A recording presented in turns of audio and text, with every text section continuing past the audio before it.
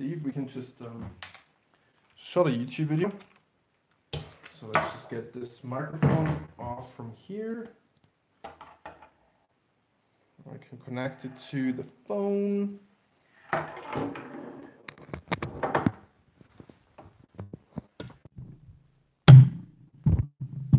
Here we go.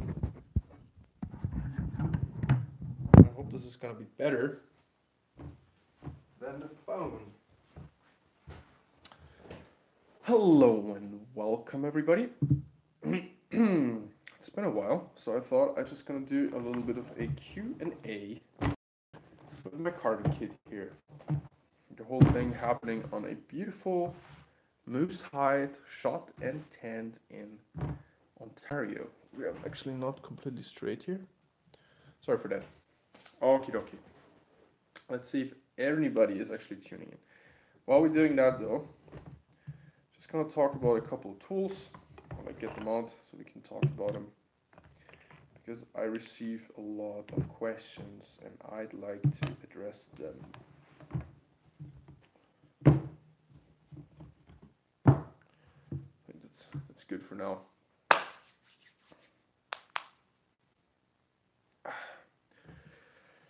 So, hello and welcome everybody to the channel Woodsman's Finest. This is Max, and we are talking today about a couple of tools, question and answers, because I keep receiving very similar questions.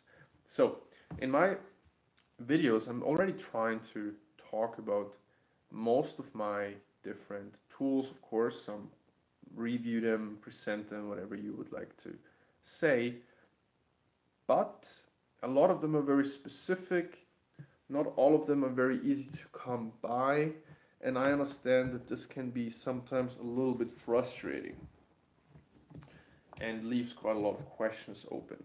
So, first of all, if you are looking at a tool out there on the market and you have a question about it, chances are that you will find a video somewhere on my channel. So I would definitely recommend you to have a look. If you do not find a tool review on my channel, then it very, very likely is in the making. What I've been trying to do recently is that despite a lot of the tools that I'm using they're all fabulous. I really love working with all of these different makers, maybe Hans Carlsen, of course, the Carlsen axe, the Carlsen hook knife, may it be Nick Westerman blade right on this puppy here. Of course, you've seen this knife on social media and such before. Made, of course, in Japan by me with Sakura sheath and half-tanned leather. May it be one of my Tuka cams. This is the smaller one. I've got the bigger one as well. And in fact, just finished filming a video about this specific 50mm Tuka cam. So you can expect that one very shortly. May it be Mora. Of course, it's got several Mora knives. Nothing wrong with those. May it be Reed Schwartz. Of course, then Reed Schwartz all-round hook knife got a really huge praise by people, and he has moved on to producing the Sanderson hook, of course, which I also got right here. Got tangled up in a couple of Japanese knives. Sorry folks. So this is of course my Bodger's bib, piece of elk neck. This is elk neck here as well. Japanese leather knife that I'm using, of course, for all of these leather sheaths and stuff. They're all made by me. So here we got the Sanderson hook. Video coming up. It is life-changingly good. I can only say it is life-changingly good. So is all the Tuka cams. But this is a knife that I haven't really come across the way it is, and it is mind-blowing. So if you're into tools, then I really gotta say hook knives, Nick Westerman and Reed Schwartz, whatever wait time it is, whatever it costs, do it. because it will serve you a lifetime. You will make things a lifetime long with them. And as soon as you feel like you need some money, you change your hobbies, carving is not for you, whatever it is, put it online and it will be gone in 25 seconds for the price you bought it or more. So it is just an investment, like I don't know, in wine or whatever. And of course, I've also got a couple Mokotogans. Some I forged myself, and here we got another Nick Westerman Mokotogan with the hollow on the bottom, very reminiscent of Japanese knives in that case. Which I have a great comparison here, by the way, that I haven't really shown a lot. This is a miniature Yarigana from Japan. I bought in Japan, very reminiscent of Mokotogans, but more reminiscent even of West Coast First Nations carving tools. Is in fact looks identical. Apart from the hollow on the bottom, these Yariganos have. The top and the shape and even the handle look absolutely identical to West Coast carving knives you can, for example, buy from Kestrel for carving cedar, predominantly for masks and other craft work. So this is a mind-blowing cultural connection you can see in this tool. Not very far from the Canadian West Coast or American West Coast to, of course, Siberia and Japan. That's on the side. But yeah, Mokotogans as well I use for all kinds of stuff, especially cleaning up stuff and paddle carving. And of course, bow carving, etc., etc. These leather sheaths that I made there, they were really just for traveling back to Europe after picking this stuff up from North America, and they're hard to use. Anyways, just on these, it's just really difficult shape to make a tool for. What I want to say about that is that investing into quality tools, whatever it is, you will never regret.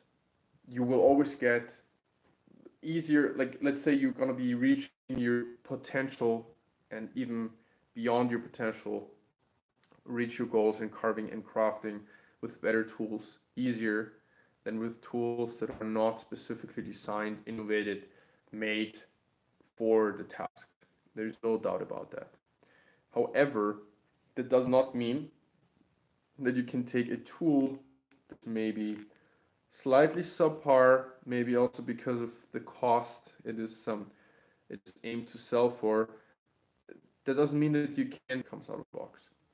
And in that specific case, I really talk about some cheaper hook knives available on the market right now. The Mora hook knives being maybe the most famous, of course, of a subpar tool that needs some modification in order to actually perform quite well.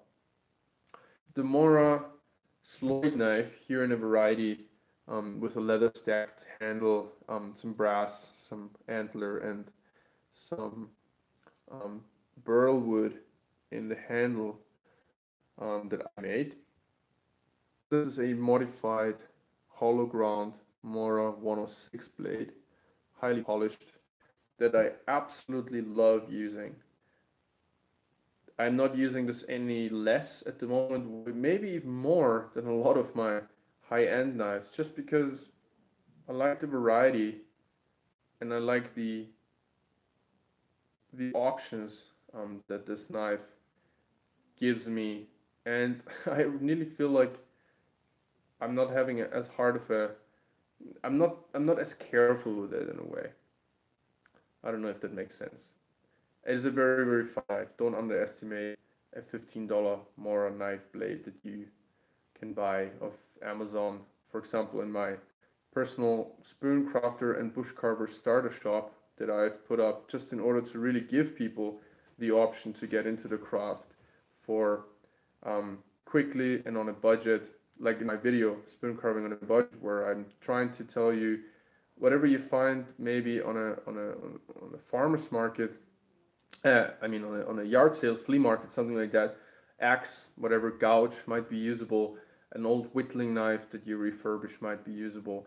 And for that reason, I'm also going to have some reviews coming up on this channel here that's going to be talking about cheaper options that you can get online. I'm working with a company from Ukraine right now that make handmade tools in Ukraine, that really also had this problem, that they had a problem that they couldn't find tools available for courses for themselves, whatnot.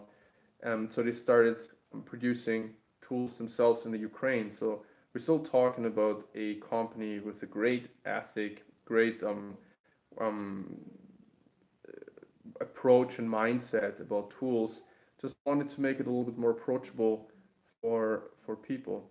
So yes, this is something that's going to come up on my channel very shortly, because of course I got to keep creating content. And another reason I personally order a lot from Amazon, may it be my oils, the sandpaper for sharpening, the AutoSol, most universal stropping compound I've ever come across that I've been using for years, that I just did a video about.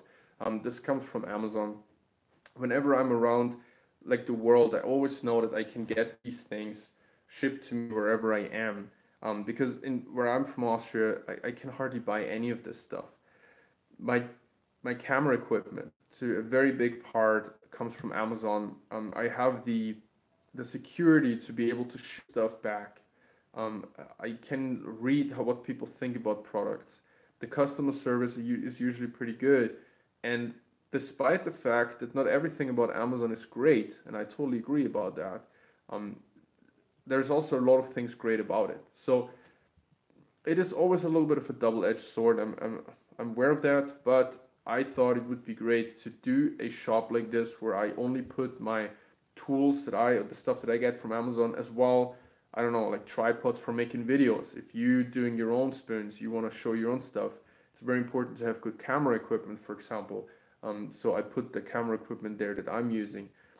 Like I said, sandpaper, sharpening stones, of course the stropping compound, Mora knives, other knives that are going to come up here as well, certain axes that are very widely usable, may it be the Holtbrook's carpenter's axe, for example, other axes like the Gransfosbrook's small forest axe that I've been traveling through the thickest boreal Canadian forest with on canoeing tours, canoe trips, for a week at a time, with fishing equipment, you know, like fishing your own food every night, stuff like that. This axe as well is totally capable, like I'm showing in this video that I did specifically about this axe. Still usable as a one-handed carving axe if need be, or if you can only afford one axe, and get one of these, and it's going to be serving you in most things you can imagine: felling, splitting, limbing, bucking, carving, finer tasks, even hunting. Maybe like you know, getting some skinning shop just done or something. Like the pole of the axe can come in handy. This is a great tool, and the way it's done still is also really impressive. And I say it again, there's a lot of good axes out there. I have custom axes that I have made myself. Like this is my signature axe that I designed, made by Liam Hoffman, the craft carver. It's my brain baby, mine and Liam's, of course. I'm so proud of this axe. I love this thing. But is it the most versatile tool? No, it's a specific carving axe that was designed to do carving jobs like spoons, bowls, stock removal, for turning, you know, like carving paddles out of the board, stuff like that. And this axe here is of course a little bit less specific, but therefore still, you know, just a beautiful thing. It has, by the way, one of my custom axe sheets on it with a bunch of different features we're not going to talk about now. However, this is of course as well in that shop, but also the a little bit cheaper equivalent, which is the Weddelling's variety, or the Holtforce, because they're a little bit cheaper but still very good axes. What I'm trying to get at is that I would wanted to do something with Amazon that would support my endeavors here a little bit, because spending the time on YouTube, getting all these tools, doing my own craft, of course, buying camera equipment, getting the subscription for Adobe, Pro Cut, getting the subscription of the music platform where I'm getting my music for my videos for. All of this stuff costs a lot of money and time. So I'm not aiming to make money with YouTube, but if YouTube would pay at least for the expenses that I have just in order to then share my stuff, this is just a little bit of a calculation that I would like to get closer to zero than being wherever in the minuses. And I think that's absolutely understandable. So this is one reason why I did the Amazon shop. The other reason was that I would like people to be able to just go and get their starter kits and just start carving. They will still, without a doubt, if they stick with it, really be stoked to get on a waiting list for a Reed Schwartz knife, for a Nick Westerman knife, for a Woodsman's Finest craft carver from Liam, for a, if it's too heavy for you for whatever reason, although I'm possibly, of course, but another beautiful option I don't want to keep from you. Maybe you want to wait for a Hans Carlsen axe. For me, just a slight tad light for making it my complete all-round carving axe. But still, for smaller spoons, smaller projects, this is probably the best tool in the world that is somehow readily available, affordable. I will not get rid of either of these ever. I can rip them from my cold dead hands, so to say. But maybe this is a little bit much, decision, maybe a little bit much for your budget, maybe a little bit much waiting time in the very beginning. There is nothing wrong with a Mora 106. My recommendation is always the 105 because of the bigger and modifiable handle. There's nothing wrong with a Mora hook knife or a Beavercraft hook knife that needs a little bit of sandpaper and some stropping in order to get a convex bevel. There's nothing wrong with your, as I'm doing it a lot on Instagram, you can see there's nothing wrong with a axe head that is 500 grams, 600 grams, whatever it is, that you find on a local yard sale that's 80 years old from beautiful steel that you need to take a axe file to, that you as well find, of course, in my Amazon shop. An axe file that you're gonna put a somewhat straight bevel on both sides, put a handle on, which I'm teaching you on this channel as well, how to carve and then haft an axe for carving. And there you go. That gave you, including the axe, some wood here and there, whatever sandpaper and stropping compound you need. You have your own carving axe that you brought back to life for $10, $15. Maybe you get an axe head for $5 on a yard sale, spend 10, 15, $20 on a file on some sandpaper, and there you go. I still have axes like this that I've modified in the very beginning of my own carving journey. I have done so many axes from old axe heads. So I'm giving you all of these options though, and still, I think at some point in your carving journey, if you stick to it, you will come back to feeling like, I would really like to get these fine edges, this ball bearing steel, or this silver steel, or this very highly refined carbon steel that Reed Schwartz uses. I don't think these two things will ever be in each other's way, so that's why I'm also not having any problem promoting cheaper carving tools, because as far as I've found, pretty much all the carving tools online that are still ready, like available and cheaper, are still made by companies who are producing in their own countries with a certain mindset that I would like to support and just want to get people into carving. So these are the most questions I usually get that I just try to answer. What tool should I start with? What axe should I start with? Do I have to get very expensive tools in order to start carving? Where do I find information about tools? Here, here, here, and if it's not here, then it's on other channels you get recommended by watching here. I gave you a long video about wood types and what I recommend. There is a good video out there even about reviving dry wood that I've done. There is tool videos about pretty much all high-end tools out there, some production axes as well, and even about cheap options and budget options in my video that is about how to start spoon carving on a budget.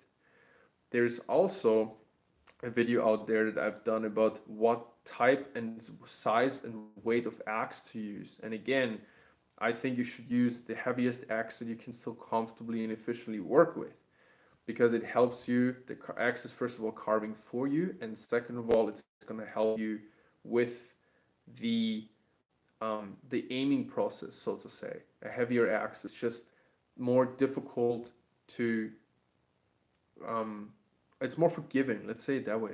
It's more forgiving, just like if you do archery, which a lot of people out there are aware of, a heavier arrow, a heavier setup, whatever it is more forgiving, because it's gonna be harder to move in a way. With a heavier axe, that means whatever mistakes you make side to side, the axe is just going with the gravity, and it's harder for you to make mistakes left or right, which is usually the problem with the axe, getting too far into the spoon. So this is a little bit of a crude description of what I'm talking about, but let's just keep it with heavier axes being more forgiving. That's why I'm recommending using the heaviest axe you can use. This is why as well I love the Carlson Sloyd axe to death. Like I said before, you can bury me with this thing. For the stuff that I was using though, like axing out paddles, heavy stock removal, as I said in the video, I found I had to do nearly twice as many blows as with an axe that is just 150 grams heavier. This is why one reason why I wanted to design my craft carver that is just about 150 grams heavier, still way lighter than other axes on the market. So I found that this is most efficient for me to use all day, every day, with the best effect in a workpiece. Does that mean that this axe is not fabulous and has its eternal place in the Hall of Fame of carving tools? No, it doesn't mean that. It's just a little bit too light for me to be the one and only axe that I own and use. Period. So with this video, I wanted to try to clear up a couple of these questions. I hope I did. Usually when there's anything coming up, usually when there's anything I would like to recommend you, of course, in the videos about specific tools, you always find the link and the contact information in the comment section. Sometimes it happens that these links are outdated, but very often I just don't hear that from the makers, whatever happens. But then a short Google, Mr. Google question should really help you find it. Because I had questions like that too. Yeah, this link, this and that, it doesn't work anymore. Well, if I was talking about the Hans Carlsen Sloyd axe for 20 minutes in a video, then chances are if you you type in Hans Carlsen Sloyd axe on Google, Google is gonna spit out a way better answer than I can ever give you anyways. So this is highly recommended too. So since there's at least 2 people now live watching, and I hope there's a couple more gonna be later today. Actually, let's see. Do we have anything? Oh, this is for live chat. I as well hope that this is recording sound. Maybe somebody out there is willing to give me a thumbs up or throw in a whatever, something. There's 2 people watching apparently right now, so I hope this is actually recording sound. Yeah. Anything else? So we went through, ask questions about questions about getting started in spoon carving, thank you very much.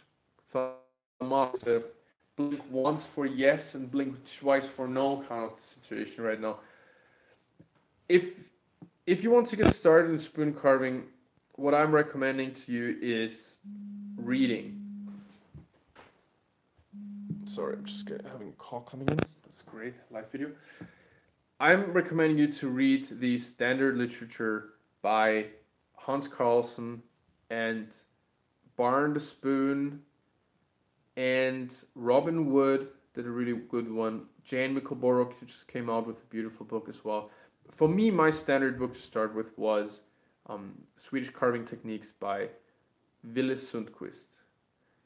Did I just say Hans Carlsen? I didn't mean Hans Carlsen, of course. Ville Sundqvist, the godfather of spoon carving, unfortunately passed away really recently, which was, of course, a huge blow to the whole spoon carving community, because he might be one of the main reasons that a lot of people got started, or at least he helped them tremendously getting started, as it was in my case.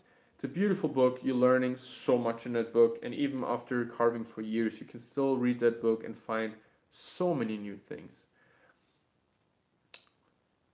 Another book that I just recently reviewed myself on this channel here, and I highly recommend, and which is of course as well in my Spooncrafter and Bushcarver Shop, is Spoon, or in German as well, Löffel, which is translated in German, that book as well, by Barn the Spoon. It's a beautiful book. The photography, the information is beautiful. It's a lot more background principle style information that I really enjoy, and it's very affordable. I have it in hard copy, and I as well have it on my Kindle on my phone, because I think that it's fabulous, and I just wanted to take it with me. So I did with my Swedish spoon carving or Swedish carving technique book by Ville Sundqvist, by the way.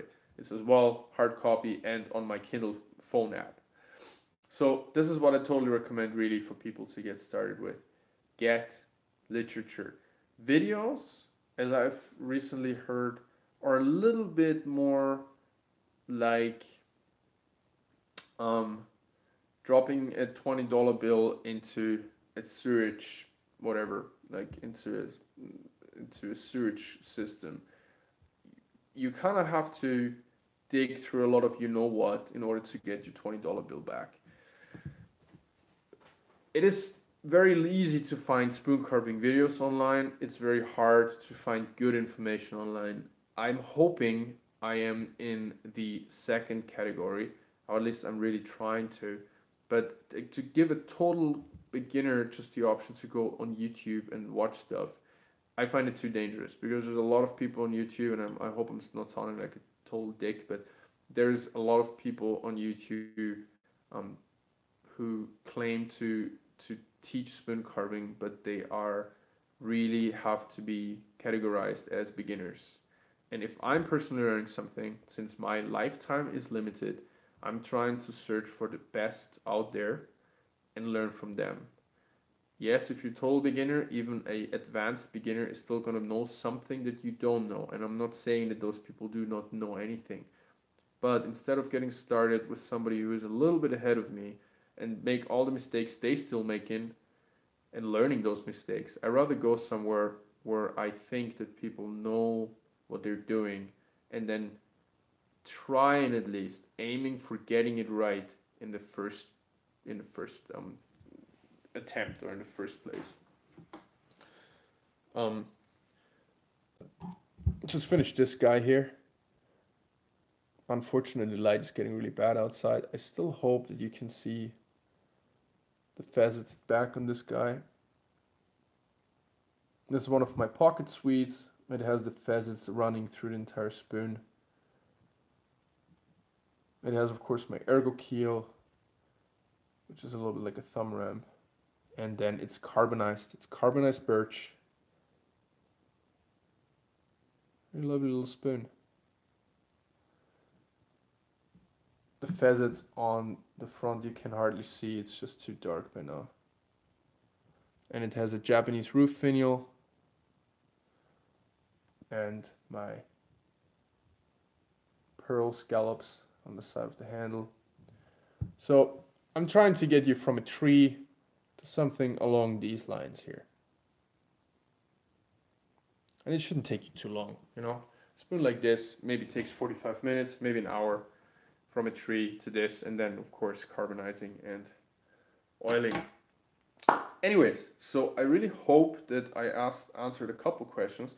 If you have more questions or you want another video like this, take very soon. I'd love to do this and then maybe have a little bit more engagement here, which is sometimes difficult because most of you are sitting either somewhere in the UK or further towards the west of me, which is then of course across the pond. So the time difference is a little bit tricky for a lot of you, and for me as well, to still have light while I'm doing this video. So if you would like some more of these videos, maybe also talking about more specific tools like this Japanese gouge here, or this beautiful Siberian bee hoch, which is a yakut knife, then let me know, and I'd like to do some more of these live Q&As session. Just write the questions in the comment section. I'm happy to write them down and really specifically address them next time. I hope for now I was able to clear a couple things up. Again, if you have if you're searching for a certain product, or if you're searching for a certain review, please just scroll through my older videos by going through to my channel first and then on videos, and then just scrolling down.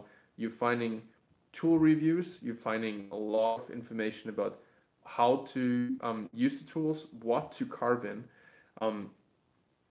pro tips, which is mostly my background information, principles, things that are maybe falling you know, in different category than just techniques, along the line of a method. I remastered a couple of things recently as well, so I hope you enjoyed those too. And yeah, so that's the one thing. And for my social media, of course, you're learning a lot, I think, as well, just following my work that I'm doing, and the people as well that are surrounding me in the same kind of crew, so to say, that you can usually get recommended. Anyways, if you're on Instagram and you're following me, then there's other people popping up who do absolutely incredible work as well. So just following these daily posts of pictures of work, for example, is very often as well just helping, because we never just post a picture without a caption. A caption talking about what we did in the specific scenario, why we did it. So you can't, like, yeah, you can copy, imitate these designs and stuff for a while, but you can't really copy a vision. That's why eventually you will develop your own vision, what you want to do with it, why you're carving a certain style, what is your purpose. Attractive outcome, attractive designs and lines come from a purpose. And you will find that through thinking through why a certain pro did a certain type of spoon, and we're talking about that. This is all education that we share. So that is what you find down below in the description box, as well as, of course, my Spooncrafter and Spooncrafter and Bushcarver startup shop down on Amazon that I was talking about before. And in the future, there's going to be a couple other links down there that I don't want to talk about yet, for the reason that usually if I announce something and it takes a little bit longer, it happens very often that I'm inspiring some other people to do that first. So I decided to be a little bit more secretive about certain things. It's just a unfortunate development that, experience that I've been making over the last few years. So, but nonetheless, it's going to be quite a lot of fun, I think. So stay tuned. Again, if you have any questions, I hope I can answer them, and I hope you're gonna have another still, like, it's not pretty, it's not so long anymore, and I can feel that I'm getting tired. Just hopping between German and English can be a little bit hard for the brain. So I hope you have a nice rest of your Sunday wherever you are, as you're surrounded by cool people and having a good time, and I hope you're safe. So I'm gonna see you next time, folks. Cheers.